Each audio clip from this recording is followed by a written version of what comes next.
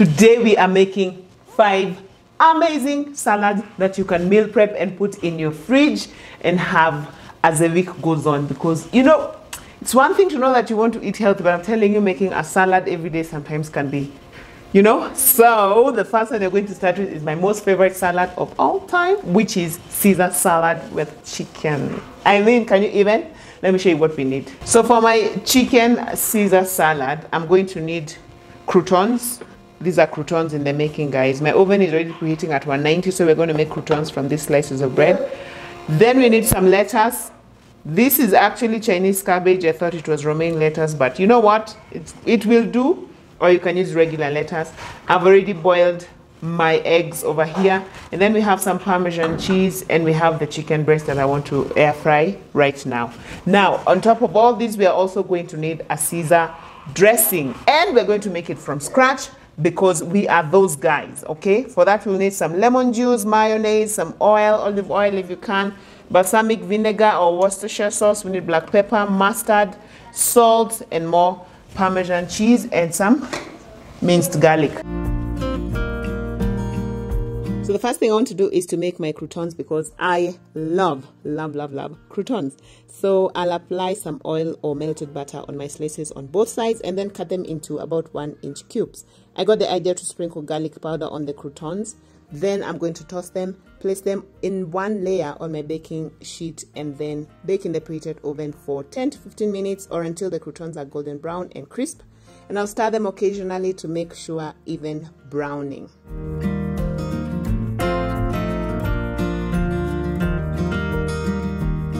If you're new here, hi, my name is Susie, and on this channel we just look to make motherhood magical by just cooking delicious meals for our families, and also just making our home life to be amazing for ourselves, for our family, which means we make it easy, convenient, and tasty and delicious. So if you're new, we'd like you to join our family by hitting the subscribe button. And for my OG guys, hi, I'm always so glad to see you.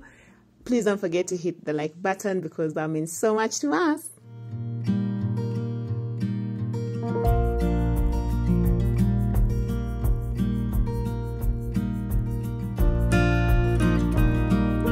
For the chicken breast, it's really easy because I'm just seasoning it with salt and pepper, making sure it's evenly seasoned, and then apply some oil on it, rub it nicely, and then I'm going to air fry them in the air fryer.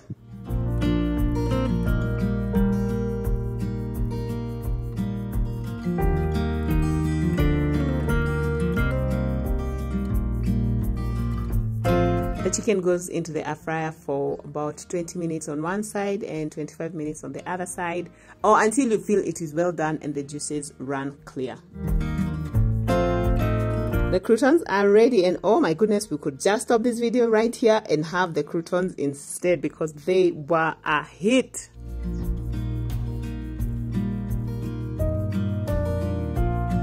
For the Caesar dressing, I'm mixing half a cup of mayo, a quarter cup of grated Parmesan cheese, 2 tablespoons of lemon juice, 1 tablespoon of mustard, 2 garlic cloves, 1 teaspoon of Worcestershire sauce or balsamic vinegar, some salt and pepper to taste, and a quarter cup of olive oil.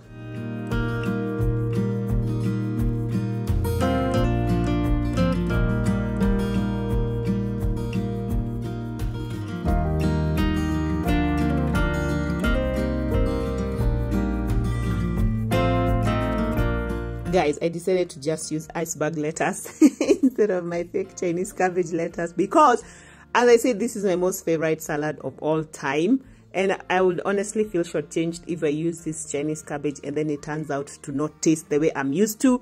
So yes, I will cook that Chinese cabbage another time, but thankfully I had quite a bit of lettuce that we have obviously washed in vinegar, and now it's time to assemble. Oh my goodness, we have a visitor in our kitchen. We keep finding grasshoppers. I don't know what's happening. I don't know whether it's because it's too hot outside, because right now we are going through a heat wave. I don't know whether to call it a heat wave, but it's quite hot now.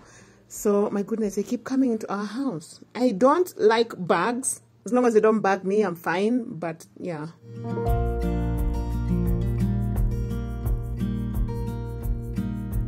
I've been meaning to get a salad spinner for ages. And sometimes I'll go shopping and then I'll look at it, or I'll look at my Amazon cart and I'm like, I should probably get this. And then I'm like, I've been doing well without it until the next time I make salad, and then I'm looking at my soggy lettuce and I'm like, oh my goodness, I need a salad spinner, so I'll get one. First of all, can we just agree that this chicken is looking so nice and crispy as we cut it into pieces and then we assemble? Yes.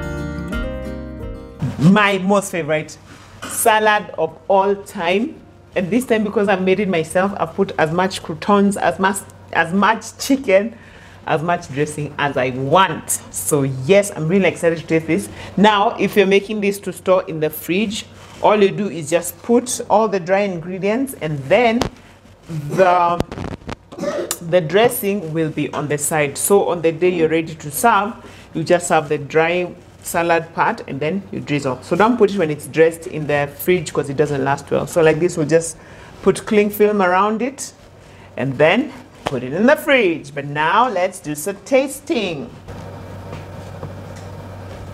The dressing is so rich, you guys. What? Not put too much, but just enough to make it fun. What? This is what dreams are made of.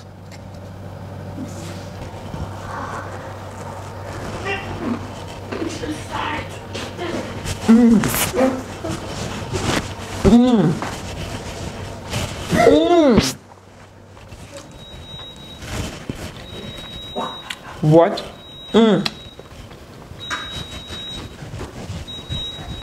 Love it. Love it. 100%. 10 out of 10. Beautiful. Now this is a fantastically easy salad that I know you have had and probably have made in your house, because we're making coleslaw. Coleslaw, oh my goodness, it lasts very well in your fridge. Actually, it ages the more you keep it. And we're going to make it a bit fancy because we're going to use red cabbage instead of the usual green cabbage. This is so nice. Then we have our red onion, we have our carrots here. Simple. But for our dressing, we're going to use salt, some pepper, we have honey, mayo, we have apple cider vinegar, and some mustard.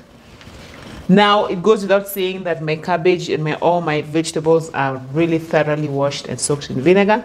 Now, let's start the chopping.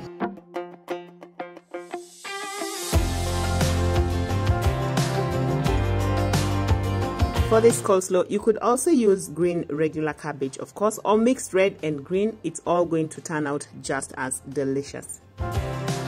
And this grasshopper is still traveling around my kitchen.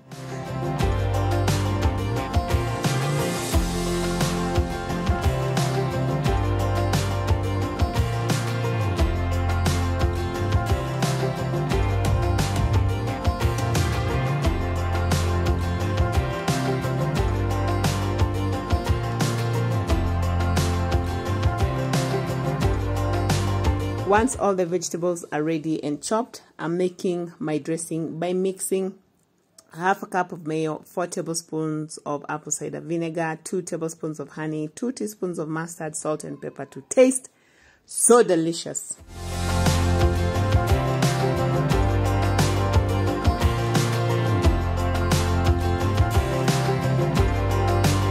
I honestly feel like making a great tasting dressing will make a salad a hit or a miss. And our kids love salads and raw veggies because we started to introduce them to salads quite early, and also because they taste good.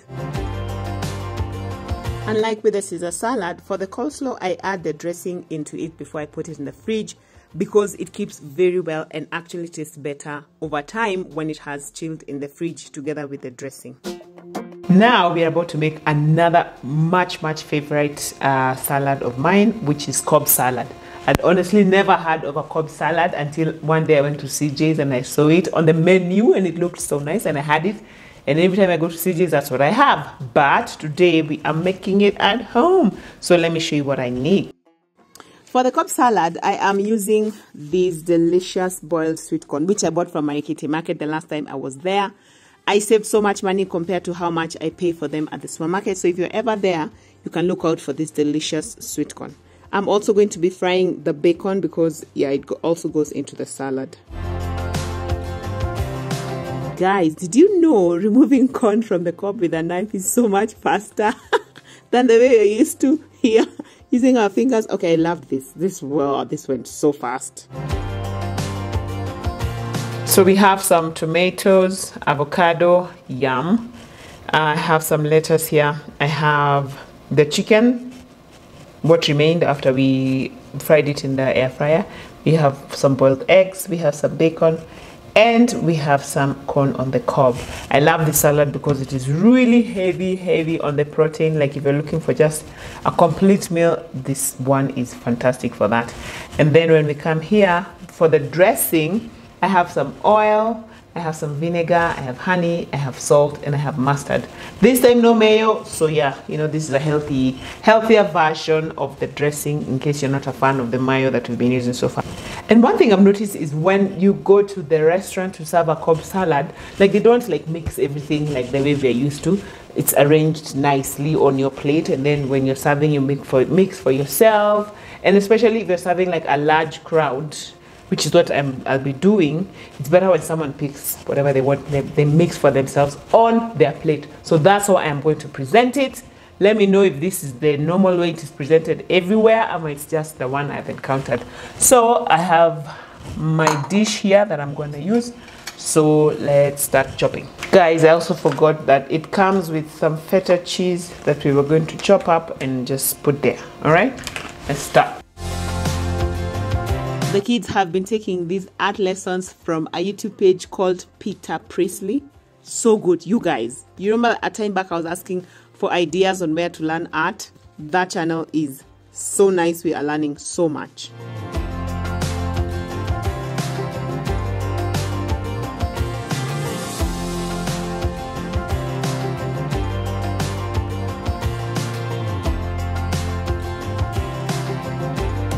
Guys, if you are keen on making these recipes and are looking for the exact measurements, I am so excited to tell you that our website is coming along very well, and we should be launching it in about maybe 2 to 3 weeks. We have quite a lot of recipes to put in there, so we're still in the process of typing and uploading them.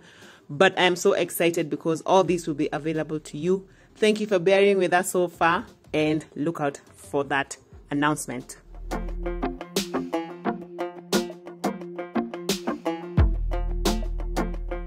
For the Cobb salad dressing, I'm mixing a 1/4 cup of olive oil, 2 tablespoons of balsamic vinegar, 1 teaspoon mustard, 1 teaspoon honey, and salt and pepper to taste. Now this dressing, I'm just going to put it on the side. I'm not going to mix it into the salad for now. And I'm also not going to put the dressing into the fridge so that it doesn't separate. So on the day of serving, we'll just drizzle it on the served salad on our plate. Tuna salad is a classic. Almost everybody loves tuna salad. It keeps well in the fridge for about 3 to 4 days. And we're going to make it with these ingredients.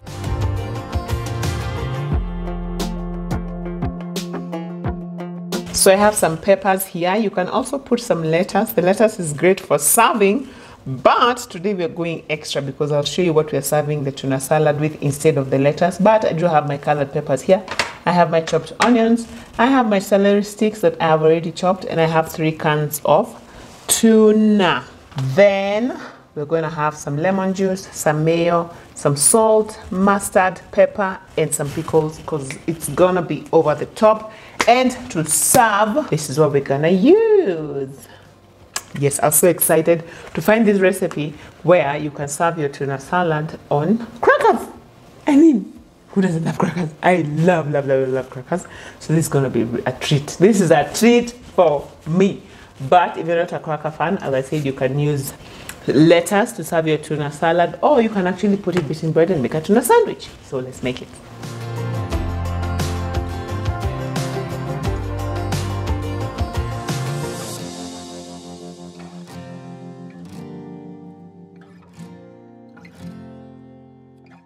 Oh my goodness, it's just hitting me now that I bought shredded tuna in sunflower.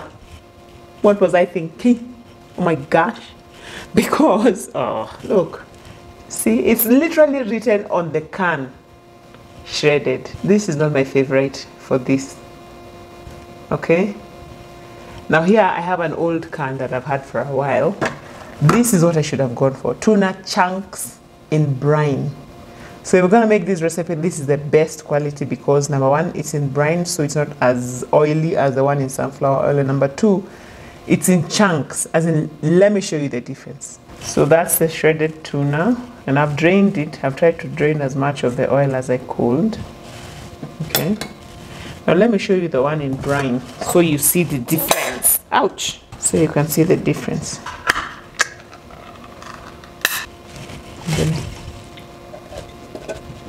Hello tuna chunks, very little, it's coming out. Look guys, look at it. This is how you want. These are the chunks you want, the bigger pieces. They look better, okay? As in, look at this, it's an entire piece. See, man, thank goodness I had one tin, so it's gonna add some.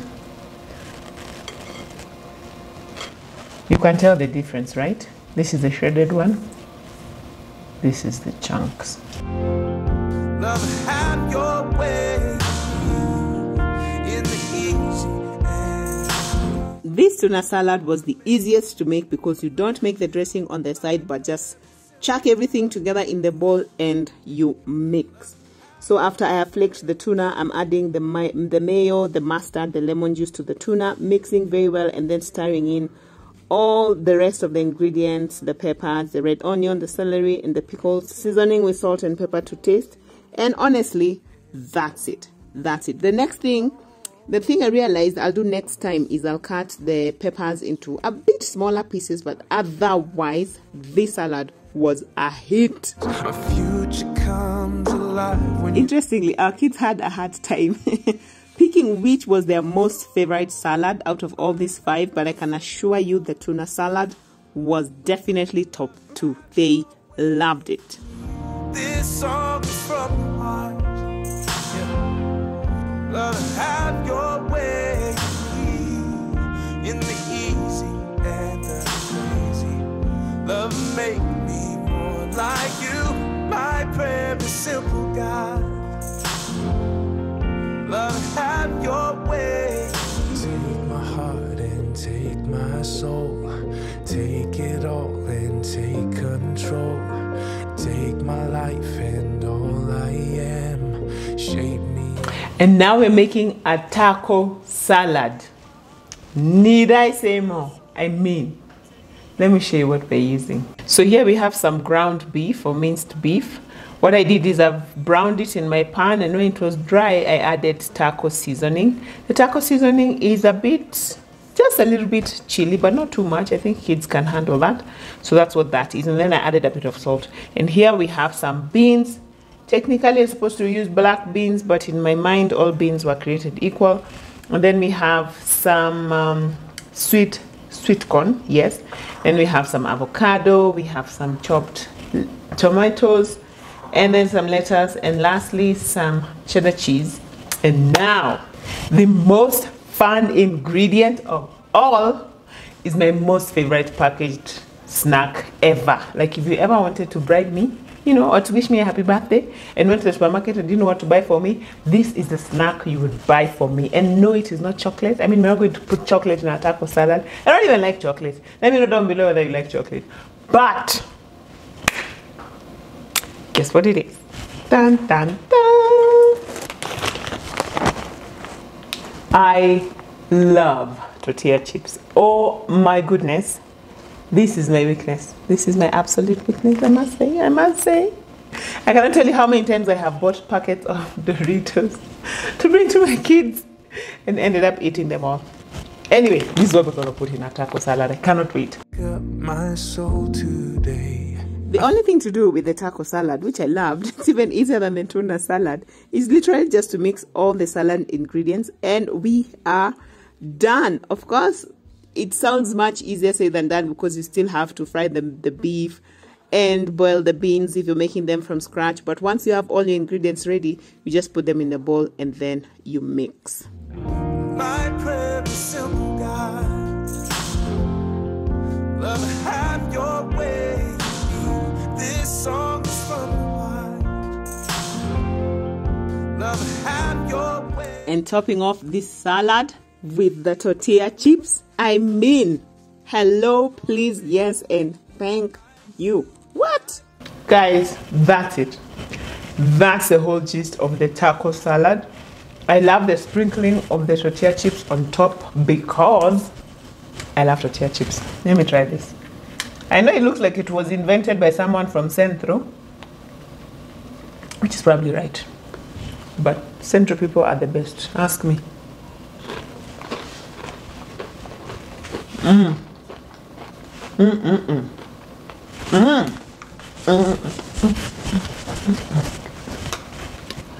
Those tortilla chips are really adding something. And the crunchiness of the tortilla chips versus the softness of the avocado.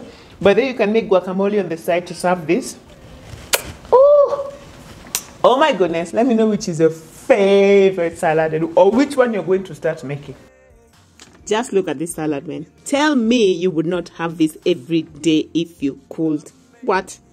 And this is what the kids chose to have for dinner because, yeah, it is delicious. One thing I have loved about these salads is that they are literally meals in themselves. So you can just have them and, you know, especially when you're not looking to eat something heavy for dinner, these salads are fantastic. I am, shape me in your mighty hand. Take my heart and take my soul. Take it all and take control. Look at that. Oh, I can't tell you the last time I was so proud of myself in the kitchen. This has made me feel so good because these are all going to go into our fridge. We're going to enjoy them for the next few days coming up. And oh my goodness, I love them. And if you're looking for a nice refreshing drink to have with these salads, I have made fantastic juices that you can make at home, also very refreshing and healthy. And that's the video you should watch next. I'll put it over here and I'll see you over there. Bye.